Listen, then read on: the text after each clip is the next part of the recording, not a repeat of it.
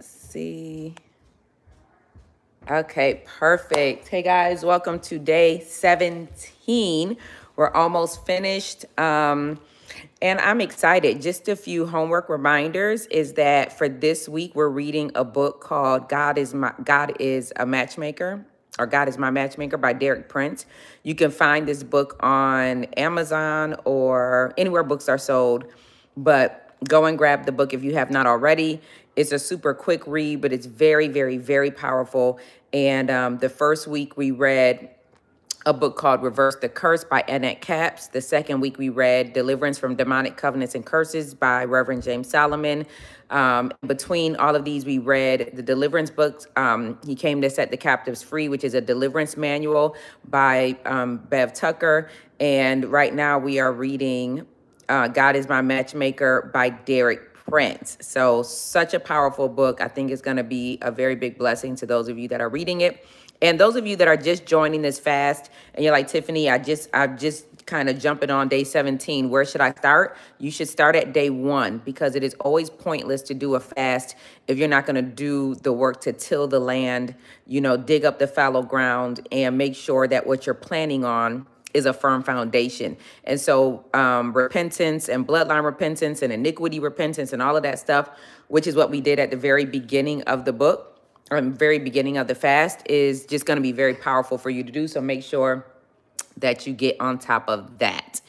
Also, I will be, I believe that the Year of the Bride fast is something that you all can be doing forever, right? Whether you are single, engaged, married, widowed, separated, divorced, bitter, angry, say you don't ever want a man, don't ever want a woman ever again in your life.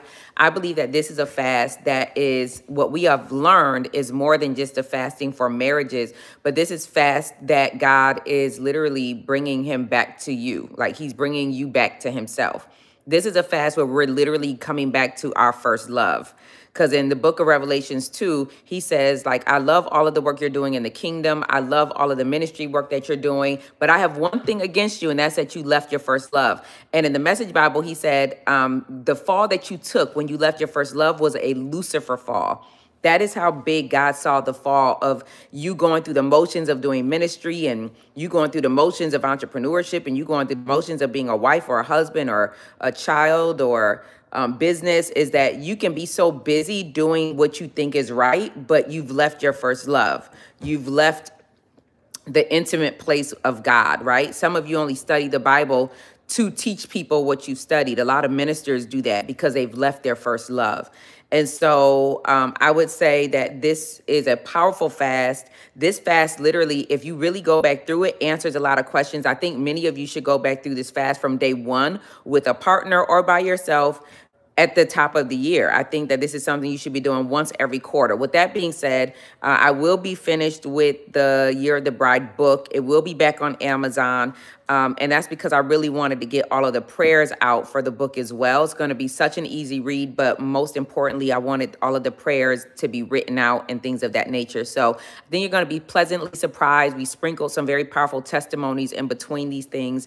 And so the book will be on Amazon, and you'll be able to refer back to it in book mode, really like a manual, as much as possible. So we thank God for that. Now, for the last leg of this fast, we are definitely going to be giving to the poor very aggressively. It is very pointless to be fasting if you're not doing several things. Sometimes people fast and life gets so busy that you end up fasting, but you don't pray throughout the fast because you got so busy, or you don't read the word of God because you get too busy. You don't give to the poor. You don't worship because you get too busy.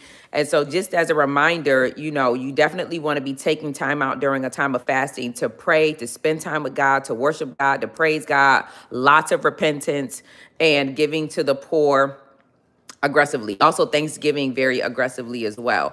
And so before we get started with today's lesson, because I really want to keep the rest of these pretty short because I think there's so much to study. I don't want to take your time of watching a video. But number one, let me say this about giving. For whatever reason, whenever it gets time to give, we tend to just lose our minds concerning giving. We don't know who's poor anymore. We don't know who the right person to give is anymore. We just got all the questions in the world about giving. And it's very simple, right? God says, give to the poor, you give to the poor. If you don't know what the poor is, that's something that you might need to go back to God and refer to. But it's definitely not you in the McDonald's line paying it forward to the people in front of you, right? They're not poor. You're just doing a very nice and kind thing, but it is not giving to the poor. Now, some of you also, I'm not getting ready to read the comments about what counts as giving to the poor. You guys are fully grown. We all know what giving to the poor looks like. We know what giving to the poor means. And if you don't know, now is a great time to partner up with your friend, the Holy Spirit, and ask him what he considers poor. Okay. Now, here's the thing about this. Many people have obviously preconceived notions of the poor, which is why God I think is so against people who don't like the poor. We tend to scoff at the poor. We tend to not like being around the poor and things of that nature. And so then we tend to say, well, I don't want to give to the poor because what if they do this with my money? Well, that's none of your business. That's similar to if God tells somebody to bless you right now, because here's the thing about God. We often think it's God that gives us the answer, which he can, but God literally sends people. That's why we're the body, right, of Christ. If God always did it himself, we wouldn't need people to get things done. And so what God does is, like, right now, you are bombarding heaven for an answer. Right now, there's a destiny helper that is asleep, not answering your prayers, right? Now, what if that destiny helper said, I don't want to answer Sarah's prayers because what if she do something wrong with them? Well, that's none of their business. Their business is to get the information from God to get it to you. And then God is going to hold you accountable for what you do with what you prayed for. He's going to watch and see how you steward the blessing for him to either say, well done, thou good and faithful servant. You've been faithful over this little. I'm going to make you rule over many. Or he's going to say, you did wrong by it. I'm going to gnash your teeth, right? Your job is not to kind of count, like the person that's holding on to your blessing right now, their job is not to say, what if she don't treat that man right? What if he don't treat that woman right? That's not their job. Their job was to obey God. God said, hook them up. Their job was to hook them up. What them two do with the hookup is between them two, but you did your job. You understand? Same goes for the poor. Your job is not to say, well, what if they do drugs with my money? What if they do this with my money? That's between them and God. That don't have nothing to do with you. Your job is to give like God said give. Now, the reason why I believe in aggressive giving to the poor, let me tell you what happened to me one day. One day, my daughter was like 2, I think, 3, 4, 5, one of the majors. And y'all know I worked in a nightclub for 10 years before I got saved. And I was working at a nightclub, and it was one of those nights I was coming home from work. It was like 4 o'clock in the morning. It was like raining cats and dogs outside. And I remember I was driving in my car. I just picked my daughter up from her babysitter. And so normally I had some type of weapon on me. This day I didn't have anything on me for whatever reason. I didn't have a knife in the car, nothing. And so I'm driving home. It is pouring cats and dogs.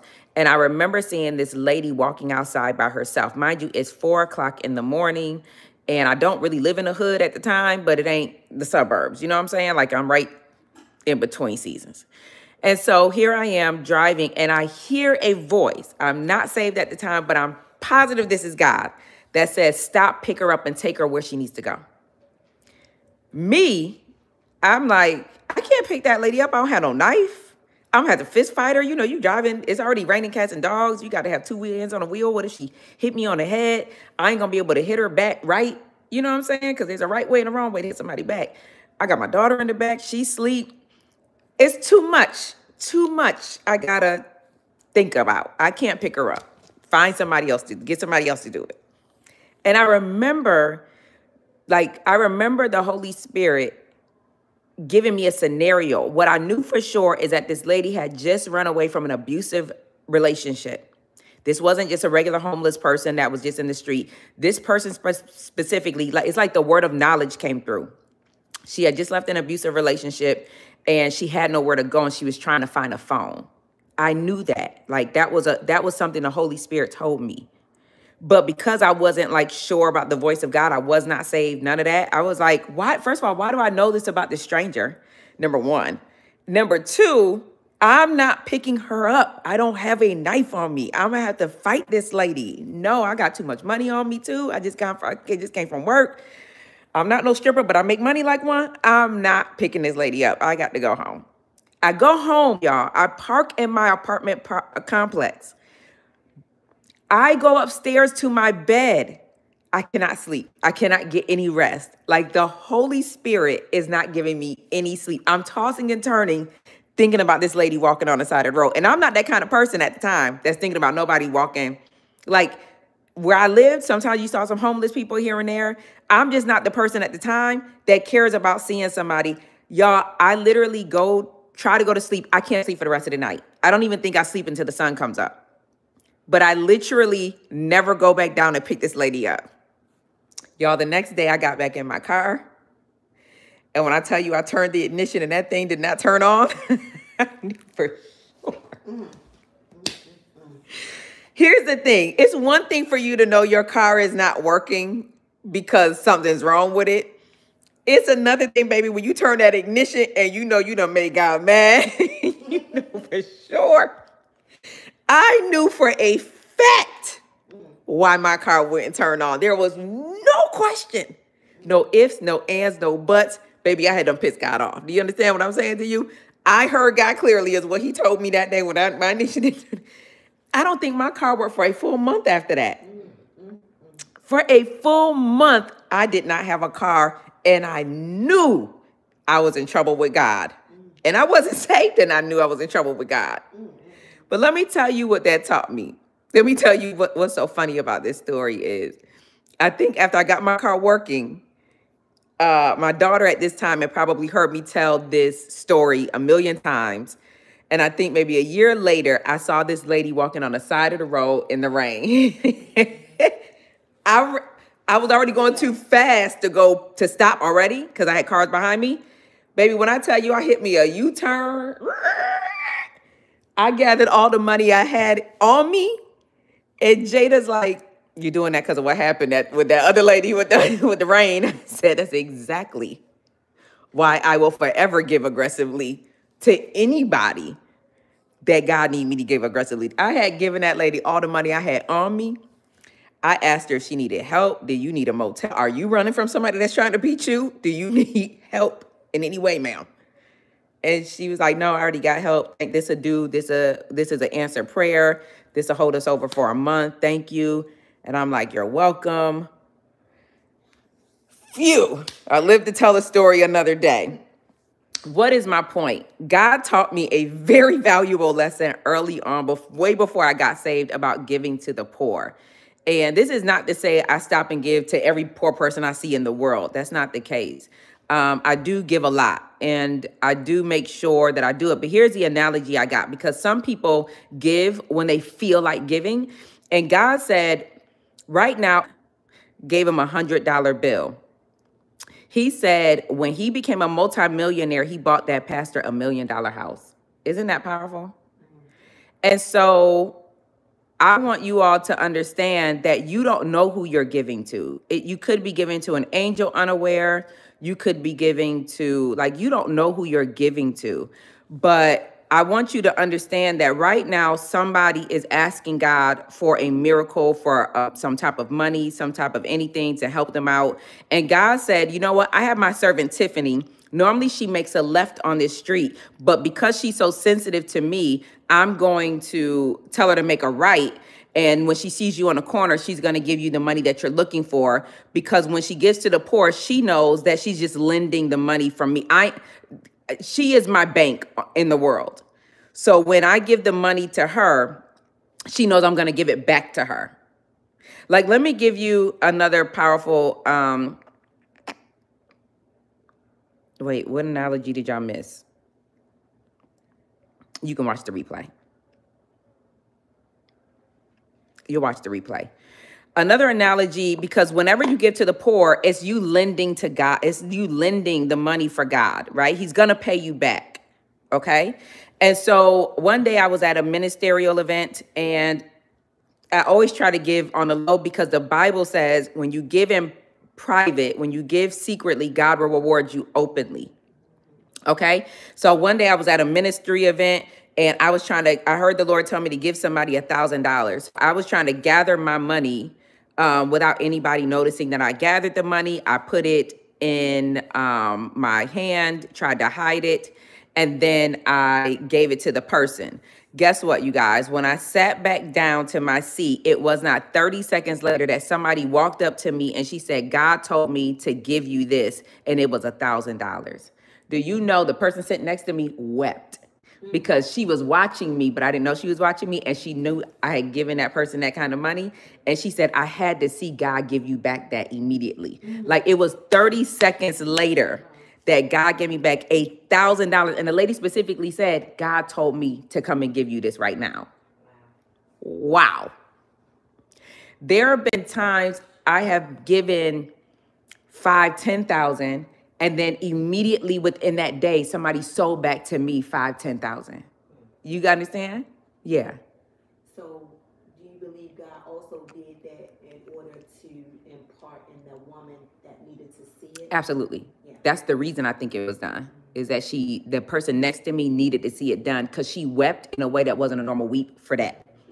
That was something that maybe she toiled with God, and she needed to see that for some type of breakthrough. She needed to see God answer a prayer. It was almost like, an exchange of, here Tiffany's being obedient. She don't know why. She don't even care. And here somebody paid her back what she just gave. Like, so powerful, right? And so that's just to give you, now, giving to the poor is different from you giving to tithe. That's the argument y'all can have. I don't like having that argument because people argue about, giving their 10%. I give about 70%. Okay. So I'm not even having that futile argument about giving tithe, whether you should give it or not. I don't give 10% of my income. I give much more of my income to ministries, to churches, to God's ecclesia, and all of that. That's an argument y'all can have with the Holy Ghost by yourself, okay? But giving alms to the poor is different from giving that, and it's also different from giving, sowing seeds into ministries, if that's what you choose to do, right? And so, yes, you all sow into Covered by God whenever you feel led to do so, and on the last day of our fast. But I like to make sure that I'm teaching that giving to the poor is very important according to Isaiah 58. And we want to make sure we keep that in mind. Now, a few things I want you to know really quickly, because our live today is pretty short, but I want you to go to Psalms 41. And the Bible has a promise. And he says, blessed is he that considereth the poor, for the Lord will deliver him in a time of trouble. The Lord will preserve him and keep him alive, and he shall be blessed upon the earth, and the Lord will not deliver him into the will of his enemies. This means that you have a very powerful promise that all of the people praying against you, God promised that he will not deliver you over to the will of your enemies because you've considered the poor. Okay? Now, I want to just break down the word alive. He said, because the Lord will preserve you and keep you alive. The word alive means to live prosperously. The word alive means to be restored to health or life. The word alive means to be revived from sickness, from discouragement, or from death. And it means to recover and repair. Okay, so I want you to look up this on your own. You can read Psalms 41. It's only 13 verses. And that's that. But it's a very powerful message. Also, Acts chapter 10. Let's go there very quickly. Acts chapter 10. There was a man by the name of Cornelius. And when you go to verse 2, the Bible says he was a devout man, one that feared God with all of his house, and he gave much alms to the people and prayed to God always. This was a man that gave to the poor all the time, and he prayed to God always. He was also fasting. This is new covenant. He was also fasting.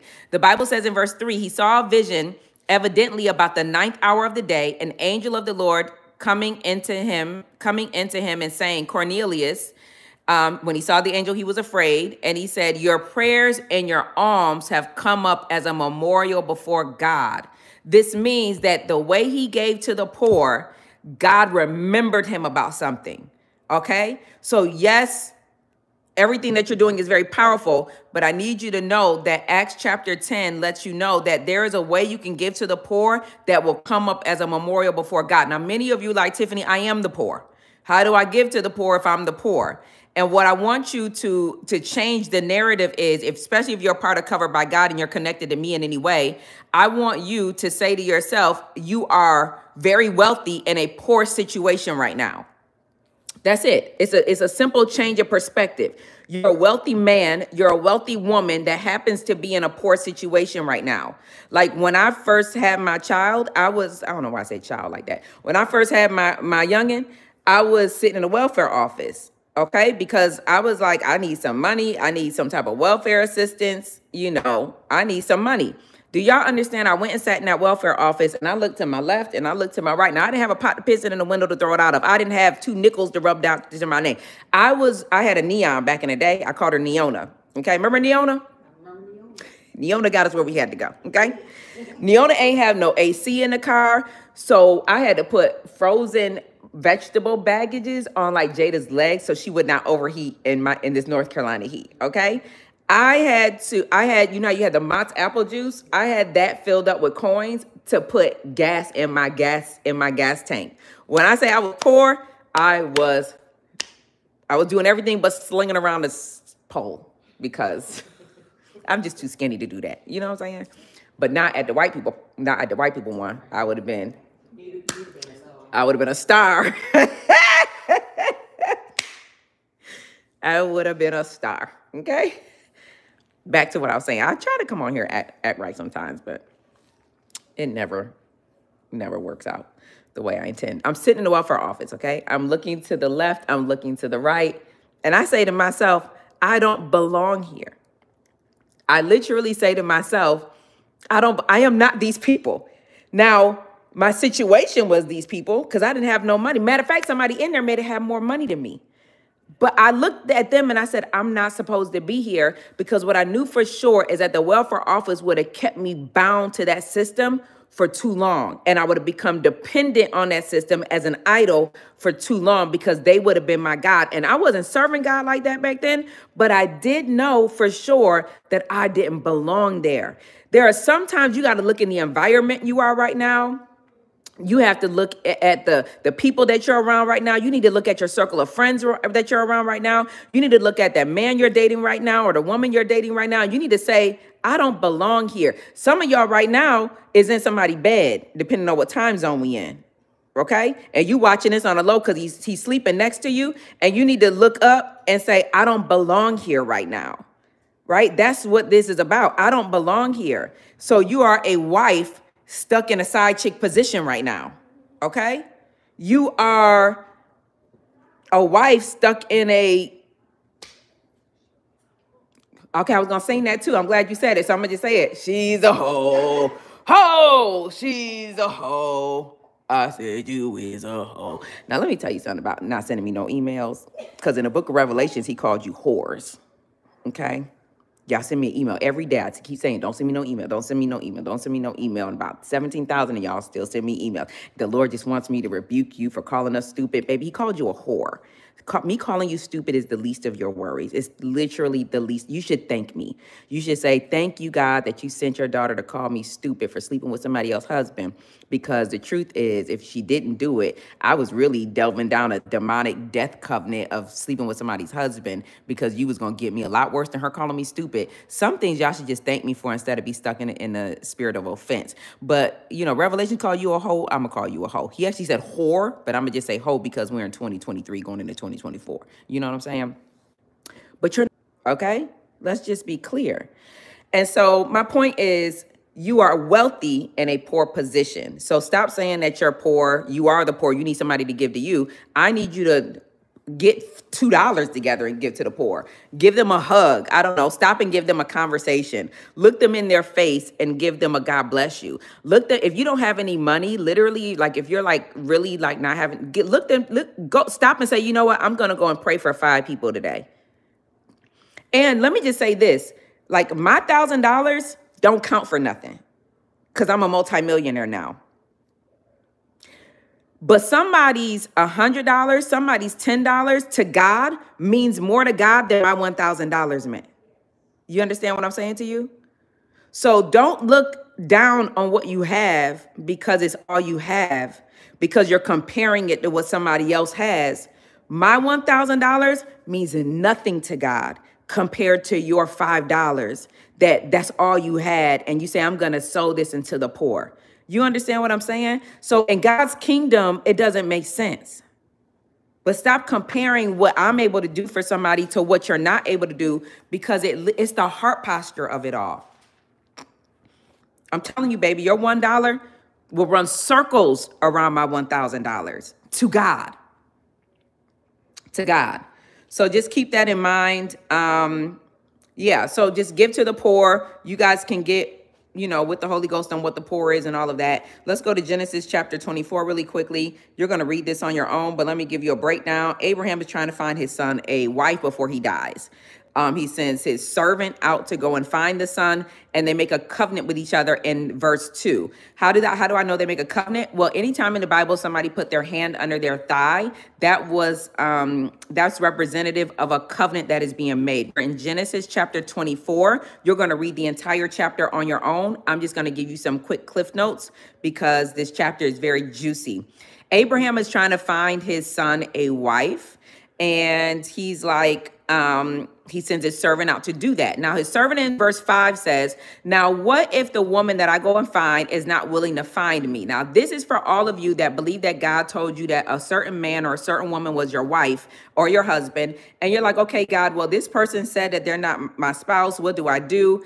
You said that this was it, but this person is not following along. In verse 5, he says, if the person is not willing to find you, the covenant is off. You are clear from this oath. He says that in verse 8. If this person is not willing to follow you, the covenant is over. You are clear from this oath. That's verse 8. Verse 5 and verse 8 says that. So verse 7, he says, Lord God of heaven, which took me from my father's house and from the land of my kindred. So he's saying, God who moved mountains for me, God who promised me everything. You took me. Abraham said, you took me out of my father's house. Remember that his father's name was Terah. You can find this in Genesis chapter 11. Abraham's father was not just an idol worshiper, he's also an idol maker. He was also somebody that had a store, and he built idols with his own hands. He came from a family of voodoo, of witchcraft, of the occult, of witch doctors, of high satanic activity. That's where Abraham is from. This is why Abraham's story should make all of you full of hope and full of joy that you don't have to be perfect to be in the kingdom. God, if he can take a man like Abraham and do all of the things that he's done with them, surely he can do it with you, even with your background. So what Abraham's doing in verse 7 is saying, God who took me from my father's house. That's why you need to know what his father's house was, to let you know what he's saying to God. God, you were the one that his father's name meant delay. Terah meant delay, or in other words, stationed, which is why it took so long for Abraham and Sarah to have a baby, because by what the covenant was on his bloodline, he was reaping the consequences of his father being an idol worshiper until he broke those covenants. So what he's saying is, God, you are the one that took me out of this spirit of delay. You are the one that took me out of my father's house. You took me out of a house that practiced voodoo, hoodoo, witchcraft, high-level Satanism, high-level occult. That's what you did for me. You took me out of the land of my kindred. Remember, he was with Lot in Sodom and Gomorrah. You took me out of that. Only you could have done that for me. This is how you're going to approach God for day 17. You're going to say, God, you took me out of my mother and father's house. You took me out of the land. You took me out of that man's bed. You took me out of a sick bed. You took me out of that man's bed. You took me out of that woman's bed. You delivered me out of the hand of a warlock. You delivered me out of the hand of a witch. You brought me out of a house of idolatry, of Freemasonry, of all of these things that I didn't know existed. You did that for me. And you spoke unto me, and you swore to me, God, unto my seed will I give you this land. And he shall send his angel before thee, and thou shalt take a wife unto my son from thence. Here's what I want you to notice. In verse 7, he said, he's going to send an angel before you, and you're going to take a wife to. Here's the thing. This is what's so exciting about angels that we don't be knowing about. I need y'all to do a study on angels. You know what I'm saying? Like a real study on angels. But this angel was assigned to go before the servant to help find the wife. This angel was assigned to take anything that was in the path out of the way. This angel was assigned to prepare the way. Now, here's the definition of the word angel that I all want you to look up. This is a Hebrew definition of the word angel. One of the definitions is to dispatch as a deputy. This is the word angel, y'all, in the Hebrew definition. I told y'all how to look up these words in the Blue Letter Bible app, the concordance. The word angel means to be dispatched as a deputy. This angel was dispatched as a deputy, y'all, to go and make this matchmaking thing come to pass. Angel also means messenger. Angel also means representative. And it also means an ambassador. You can look those words up on your own, but wow, is this exciting. This angel went out was dispatched as a deputy marshal. I just added on marshal, but you know what I'm saying? This angel was sent out as a representative, as an ambassador or as a messenger, and said, you're going to take you up a wife. That's when he said, well, what if she's not willing to come? He said, if she's not willing to come, you're free from this oath. So that should free all of you that hear God saying somebody is your spouse and they're not in agreement with it, you know? Now, verse 12, we're going to go down some. You can read this on your own. This is where the servant is talking to God. And he says, God of my master Abraham, I pray thee, send me good speed this day and show kindness unto my master Abraham. The word good speed, you get this? Ready for this? It's exciting. Send me good speed this way. The word good speed means I need an encounter with this woman. The word good speed means come to meet. The word good speed means to meet without a prearrangement, which means that this is a surprise. This is a surprise. Somebody says, but didn't Amos marry Gomer and she wasn't cooperating? Sure. But this is to free those that say, what if the person does not come into agreement with me, God? And he said, you're free from this oath. So with Gomer and the other lady, God told them you can't move from this oath. There is no oath you can be free from. You got to do this whether you want to do it or not. I think that's the difference. Here, he said, what if the person doesn't do it? And he said, you're free from the oath. So you got to keep that in mind. If God is telling you you're not free from this oath, no matter what, you got to listen to God. But God gives us free will. In that specific case, he did not give him free will. And so that's when we know that God is sovereign. In some cases, God gives us free will. In other cases, God does not give us free will. Our job, because we are filled with the Holy Ghost, especially by day 17, you should be hearing the voice of God to say, you're bound to this, no matter if this person agrees or not, or not. If this person does not agree, they have free will, you're released from this oath. So that's between you and God to see which one is which. I just wanted to free the people that needed to be freed from being bound. So he says, send me good speed this day. Good speed means to meet without prearrangement. This means that this is a surprise meetup. This person doesn't know that this is happening. This is a surprise. But here's what's exciting, y'all. This good speed also means, we're in verse 12, to build with beams or to lay beams. And it also means to impose timbers for a roof or a floor. Because we just got done framing yesterday. We just got done breaking ground on day 9. All of the first week, day 1 through 7, we were tilling the land. We were digging up the land. Day 9, we got to breaking ground. Yesterday, okay, day 16, we started framing. Now he's letting us know that good speed means to build with beams, to lay beams, to impose timbers for a roof or a floor. You guys, are you as excited as I am? I hope so, because this is too much for me right now. Send me good speed also means to light upon. And we've been declaring, let there be light. We just did it yesterday. Let there be light. Oh, how exciting is this? And then he says, show kindness to my master. The word kindness means show faithfulness, show favor to him. Show favor to him. So we're going to be praying, God, we're going to be praying. Somebody said, this is better than Netflix, baby. I'm telling you, okay? We're going to be praying, God, send us good speed this day, now, not tomorrow, not next year. Send good speed this day. Send good speed this day. What does this mean? We need an encounter with our spouse this day. We need a meeting place for us to come to meet this day. We need to meet without prearrangement this day. We need to build the with beams and lay beams. God, I need you. We frame the house. We will continue to frame this house, but we need you to impose timbers for the roof or the floor of this house this day. We need you to light upon this structure this day, and we need you to send out the angel of the Lord as a deputy dispatched to make this meeting come to pass. We need you to send out the representative of you, God, to make this meeting come to pass. I need an encounter. We need a meetup. It can be a surprise for the both of us, but we need it to happen. You can read the rest on your own. Oh, let me say this because I thought that this was very powerful. In verse 14, he actually asked God for confirmation. And he said, if this is the wife, I ask that she gives me and the cattle some water.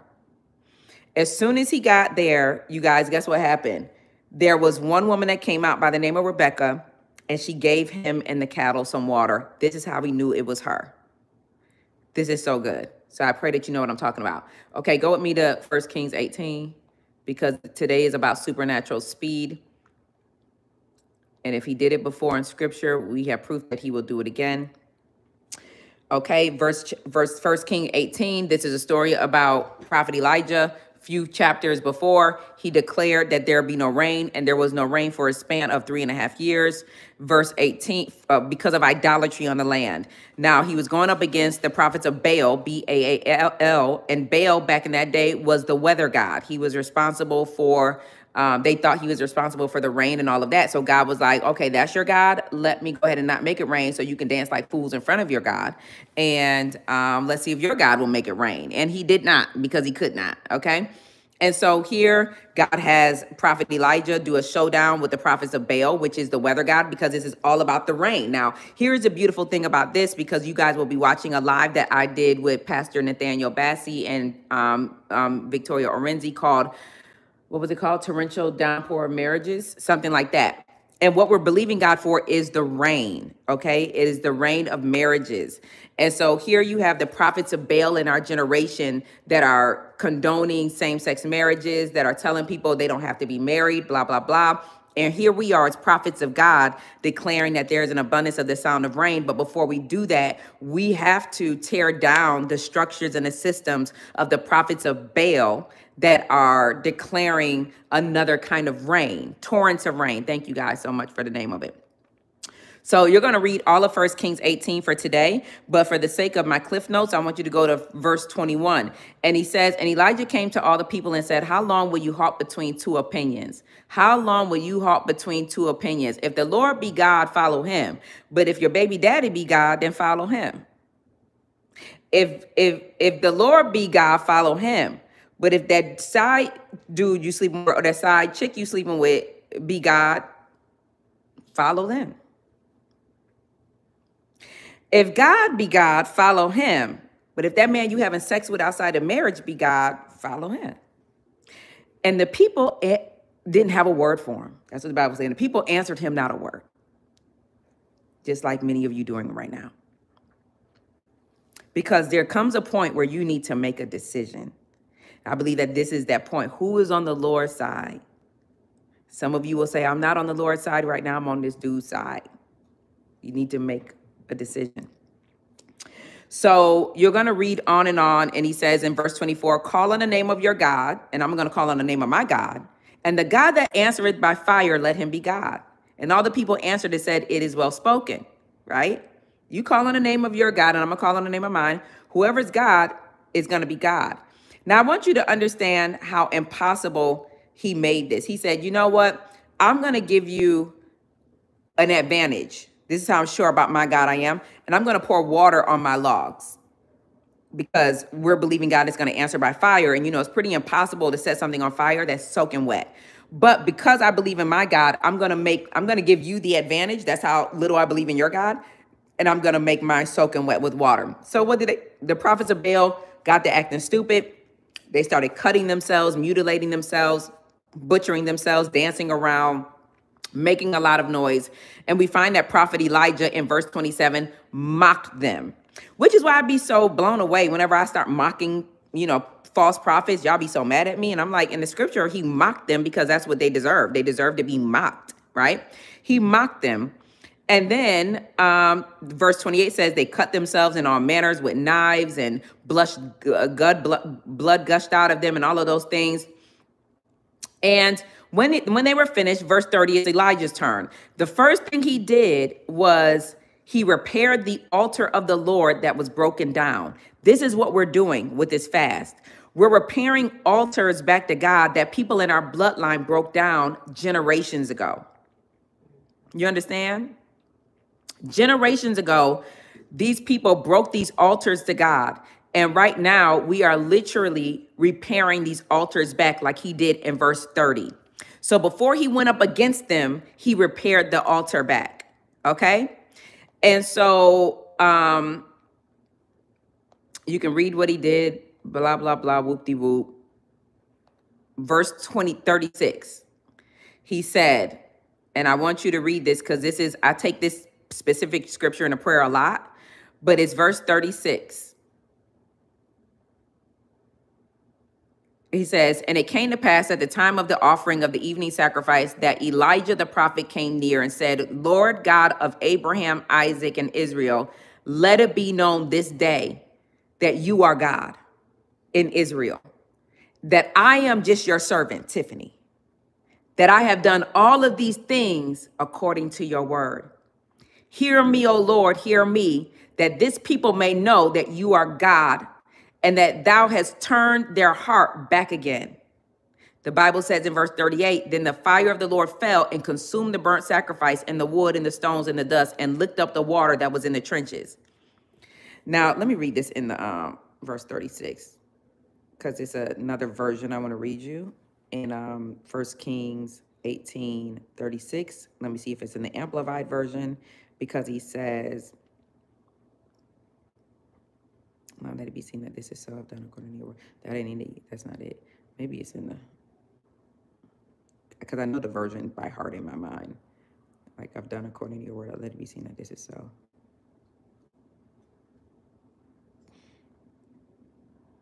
Nope, can't find it. Anyway, that's the scripture I pray. I've done according to your word, and I let it be seen that this is so, you know?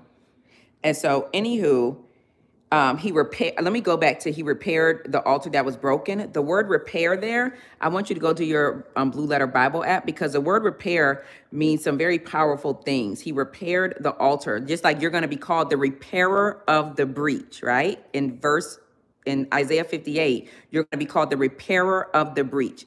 The word repair, when he says he repaired the altar, it means that he made health again. He healed it.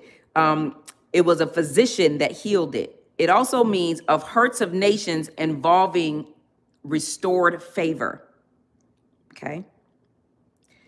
It means pottery, because he's the potter and we're just the clay. That he healed national hurts, literal hurts of a person. He healed the personal distress of a bloodline. And it means to cure, to repair, to make whole, and to mend. So I want you to keep that in mind, that while we are on this fast, we are repairing broken altars that were broken down, but it is literally like powerful. This is the Strong's Concordance. The concordance in the Blue Letter Bible app is the Strong's Concordance, just FYI. And when he says, how long will you halt between two opinions? I want you to know that the word opinions means double-mindedness. It means two thoughts. So right now you can't figure out what you should be doing. You're double-minded. The Bible says that the double-minded man or a woman is unstable in all of their ways. As long as you're in a season of double-mindedness, he's asking you, how long will you halt between two opinions? Okay? And so the Bible also says that after he wins that and the fire hits the altar, the people saw it, they fall on their faces, and God and Elijah kills the prophets of Baal. And he says in verse 41, and Elijah says to Ahab, get thee up, eat and drink, for there is a sound of an abundance of rain. We're believing God during this fast that there is a sound of an abundance of what this generation has been desolate of, which is the rain of marriages. Okay? There is a sound because here they had gone into a drought or a famine of water. And in our generation, we've gone into a drought and famine of marriages. And so we're declaring, after we have gotten victory and repaired the broken breaches, there is a sound of an abundance of torrents of marriages. There's just a sound of it. Now, the word sound means voice, because Elijah didn't wait for a new season to come. He proclaimed the new season out of his mouth. I taught a very powerful message at Covered by God called "You're Scheduled for Your New Season." Okay, very powerful message. You're scheduled for your new season. Let me say this as a caveat, because it's been a lot of people that, make videos about me because of what I said during that live. And during that live, there was a witch that was coming against me while I was praying. And I got up and I looked in the camera and I said, if you don't repent by midnight, I forgot what I said. I said she's going to die or something, I believe. Yeah, you're going to die. And many people got mad and said I had killed the lady, or I send curses out and I do death. And I want to say, just as God is a witness, I've never prayed for anybody to die in my life during prayer. I don't have to do that. I just don't do it. I fear God too much for that. But let me give you what's an example, because I am a prophet of God. So what people didn't know is about what God revealed to me about that woman is that she was responsible for a lot of witchcraft against ministers and against ministries. That's what that person was. And it's no different than me seeing somebody steal something all the time and then me saying to that person, if you don't repent, because God is going to give you mercy until midnight. If you don't repent, you're going to jail for 20 years for something you didn't do.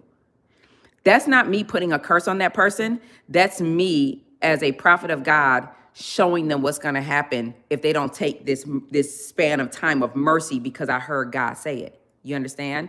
So as you watch that live and you hear me say that, and all of a sudden you get your panties in a bunch because you're mad about it, what God was showing that person was mercy. I didn't wish death on that person. What I said was what I heard, which was, if you don't repent, this is what's going to happen to you, because you got it coming anyway. But this is mercy. Now, somebody already said, well, is she dead and all of that? I don't know, because I don't know what anybody's doing after I give them a prophetic word, unless I ask God about what they're doing after I give them a prophetic word. I've been saved since 2015. Over that time, I have given probably thousands of people prophetic word. I don't go back to see if the prophetic word I gave them comes to pass. I give the word, I shake the dust off of my feet, and I keep it moving, right? That's what we do. And so that's up. If you guys want to waste your time trying to figure that out, you figure that out. But we do, again, thank you for the analogy. We have Ananias and Sapphira, which is new covenant. Ananias and Sapphira was a husband and wife team who lied to one of the disciples. And what they did not know is that they lied to the Holy Ghost. This is new covenant I'm talking about. This is not, we're not in Old Testament no more. This is new covenant. Ananias and Sapphira lied to a person, but what they didn't know is that they lied to the Holy Ghost. And when the husband came in, he told his wife to lie about the money. The husband came, lied about the money. The Bible says he gave up the ghost. He died on the spot. Now, the wife came behind him and had time to not do what her husband did, right? But because she was a submissive woman, because we don't teach it right, because don't nobody read the Bible no more. Because she submitted to her husband, because we are to submit to our husbands as long as they're submitted to God. But the second your husband comes out of agreement with God and no longer submits to the word of God, the covenant you have with God usurps the covenant you have with your husband. We have proof of that with Ananias and Sapphira, because when she came from around and she did what many of you do, which is she listened to her husband and not God no more, and her husband's dead. She don't know it, but she lied because her husband told her to. Guess what happened to her? The Bible says she gave up the ghost too. She lied to the Holy Ghost, thinking she lied to a person, and she dropped dead. So when I said to that person, repent, because this is what I see for you, that's mercy. Because nobody even warned Ananias and Sapphira. They didn't say to them, repent. They just said, let me lie. And they gave up the ghost. So I say that to say, the live is called Your Schedule for Your New Season. It is a very powerful live. Very powerful live. Your Schedule for Your New Season. And I want you to watch that, but also keep in mind that I did say that, and I stand 10 toes down on what I said because I heard God say it. And that's just what it is. If y'all have a problem with it, you should probably tell these witches to stop putting curses on men and women of God. How about that? I think y'all should start getting more mad at witches and what they got going on than this. You might even say, Tiphani, you know, do you pray for witches to get healed and delivered? Plenty of them are at Covered by God. Plenty of them serve at Covered by God. that were once in high level witchcraft, and they turned their lives around. So my life is fruit, and the ministry that God gifted us with is fruit that we happily take in people with all different types of backgrounds. But baby, not while you in it, okay? You want a war, I'm gonna give you one. So that's what it is. There is a sound of an abundance of rain. The word sound means voice. The word sound means thundering. The word sound means to sing and proclaim, because the kingdom that we live in is voice activated. As long as you're quiet and you're just reading scriptures and you're not declaring, like, you should be framing your world with the word of God. At every chance you get, you need to be doing your confessions. You need to be speaking the word of God over your life and over all of this stuff that we got going on. And he says, I hear an abundance of rain. The word abundance means a wealth of it, or a roar. It also means the word roar. Here's the point about speed. You might be saying, well, why are we reading this in today's supernatural speed? We just got done reading Genesis chapter 24. But one thing I want you to take into account is number one, in verse 43, he tells his servant, well, first of all, he responds well, because there's always a response when God gives you an answer to your prayer. And he responded by putting his face between his knees, which was a posture of worship, right? In verse 43, he tells his servant, I now need you to go up and look towards the sea. And when the servant went up, he said, I don't see nothing up there, because now he's declared out of his mouth, there's a sound of an abundance of rain. Now, if God tells you right now you're going to get married, and he's like, I need you to go out there and see, you're like, now my phone is still dry, God. I don't see no man in sight. I don't see a woman in sight. What's going to happen? And he said, I need you to go and look again 7 times. And what I thought is powerful about this is, I don't know if you guys remember, when Jericho happened, he made them circle it 6 times. And on the 7th, he made them say something. Right? He made them yell. He made them blow the trumpet. And so here you have an example of, I need you to go and look again 7 times. He came in on the 7th time and he said, behold, there ariseth a little cloud out of the sea like a man's hand. Now, this does not equate to the abundance of rain that he heard. You understand? Like, this doesn't equate to the abundance of rain that he heard. And still, because Prophet Elijah knew God, he knew that this was the answer to his prayer. So in our kingdom, you guys, when he says walk by faith, not by sight, or walk by the spirit and not by your flesh, this means that it doesn't matter what it looks like. It doesn't matter what you can see with your natural eye. You don't go by that. You only go by what God said. If God said that there's a sound of an abundance of rain, if God said you're going to get married, if God said that your marriage is going to be fire branded, if God said that your marriage is going to be an answer to the earth, if God said that your marriage is going to be miraculous, if God said that he's going to match make you with your husband or your wife, if God said that you guys are going to be like a match and oil, like a pure fire to this generation, if God said all of these things, it doesn't matter what you see. It doesn't matter what you hear. It doesn't matter what you smell. It doesn't matter what you're touching. None of that matters. Only thing that matters is what God said. That's how you walk by faith and not by sight. Because if you hear an abundance of rain, but you only see a cloud the size of a man's hand, that does not equal to what God said. Okay? We only go by faith and not by sight. So it says in verse 44, when it came to pass at the 7th time that he said, behold, there's, he said all that. Elijah said, go up and say to Ahab, prepare thy chariot and get thee down, that the rain stop thee not. Ain't no rain yet. But he now moved in faith to say, prepare the chariot and tell him, don't let the rain stop him. And I'm sure he looked at it like, I don't see no rain. Don't let the rain stop him. Verse 45 says, and it came to pass in the meanwhile that the heaven was black with clouds and wind, and there was a great rain. This rain did not show up until he showed faith about this rain coming. And Ahab rode and went to Jezreel. Verse 46 is what we're focusing on. It says, and the hand of the Lord was on Elijah, and he girded up his loins and ran before Ahab to the entrance of Jezreel. I want you to know that in this scripture, historians say that Ahab had about a day head start. This is the point of supernatural speed. Ahab had about a day head start to Elijah. And the Bible says that when the hand of the Lord was upon Elijah and he girded up his loins, he was able to run now ahead of Ahab to the entrance of Jezreel. Because when the hand of the Lord is upon you and you do all of these things, you break, you tear down evil altars, you repair the altar in your bloodline. Whenever God restores something, you guys, I'm going to restore to you the years that the cankerworm, the palmerworm, and the locust stole from you. How you know God restores something is because he adds supernatural speed to it. That is how you know God restores something, is that speed is added to it. God, send me good speed this day.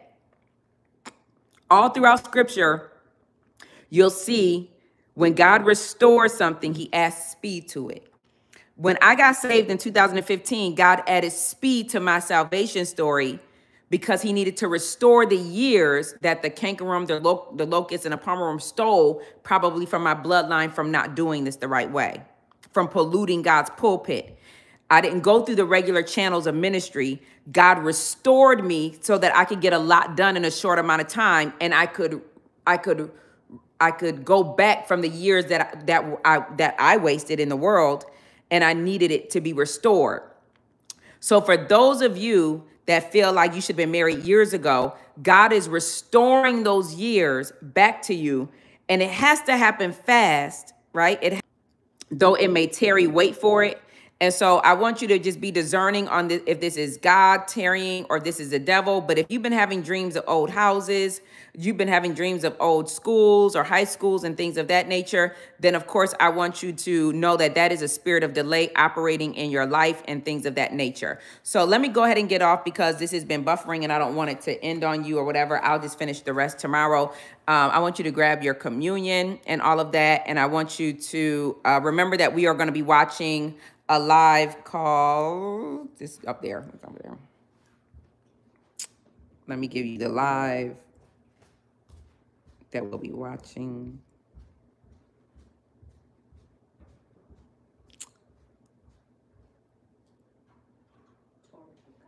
Yeah, got it. Okay, the live is on my page called Torrents of Favor, Torrents of Godly Favor. What I'm going to do is I am actually going to just repost it on my page. I'm going to repost it in the comments or whatever. Prophetic word on marriage. And so we're going to rewatch that. And then I'm going to put the link for your schedule for your new season in the comments. And remember, we're reading God is My Matchmaker by Derek Prince and things of that nature. So yes, you can take communion. I'm taking it. I take it in remembrance of God. Oh, shoot, the body don't fall on the floor. Father, we discern the body in the name of Jesus Christ. We put ourselves in remembrance for what this represents. And we declare, God, that with every single stripe that you took, we are healed. With every stripe that you took, God, every lashing of your body, we are healed in our mind, in our reproductive system, in our wombs, in our hearts, in our relationships. Our marriages are healed, God. Our thoughts are healed. Our children are healed. Every stripe you took, God, is reminding us that we are already healed in the name of Jesus Christ. So now I want you to partake in this, knowing that every stripe that he took, every lashing he took, you are already healed in the name of Jesus Christ. And then, Father, we take the blood of Jesus and we declare, God, that all of this is broken. Every curse is broken. Every anti-marriage curse on our bloodline is completely broken in the name of Jesus Christ. We take that. And that's all for now. Anything I forgot, I'll just add tomorrow. So I love you guys to life and see you tomorrow. Bye.